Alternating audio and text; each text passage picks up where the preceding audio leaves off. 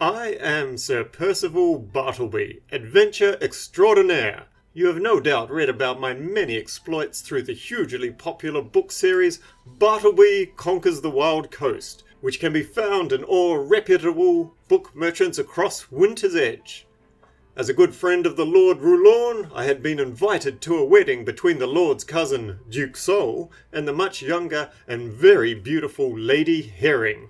The wedding was to take place in 2 days. I was entertaining the Lord of Roullon over a late lunch with tales of my latest adventure in the far north. I was just coming to the point when the snow trolls of Winter's Edge were about to ambush me, when news arrived that Lady Herring had just vanished without a trace. The court was in an uproar, and suspicions of foul play and kidnappings ran rampant. I, however, am not so sure. My keen eye had told me that the lady was none too happy about the wedding. She barely concealed her contempt for the much older and much uglier Duke, and even my greatest tales could not cheer her up. Indeed, she only seemed to light up in the presence of a dashing sea captain that had found his way into the noble circle by buying large shipments of rare spices from one of the families. Lord Roullon himself suspected foul play, and I bit my tongue, not wishing to insult the Duke and the Lord and besmirch the fair lady's name. The Lord then asked me, the greatest adventurer and swordsman that he had ever known, to find her and to bring her back. The noble court cheered. Surely with Sir Percival Bartleby on the case, the lady would be returned to them in no time. I of course humbly agreed, sure that the lady was making her way to Yore, where the dashing sea captain's ship happened to be docked. I should be able to get to her first and remove any silly romantic notions that she might have.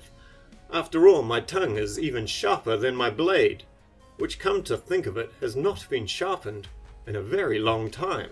I might even have her agree to some sort of tale of a failed kidnapping to save face, a plot of course that I foiled through some great cunning and daring.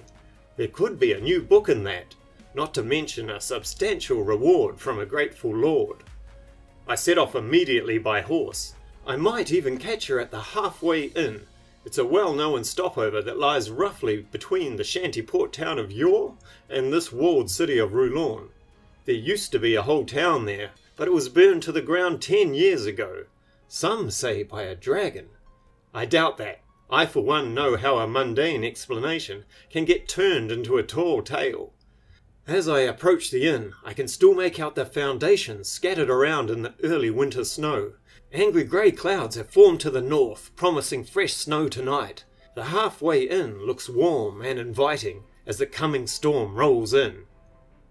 And that there marks the backstory of Sir Percival Bartleby and his reason for visiting the halfway inn. Little does he know what awaits him inside that lonely roadside tavern. And you also might be wondering where the rest of my art process went to.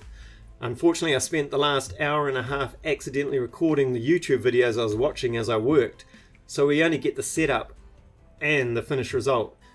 The rest, like this coming adventure, is a mystery.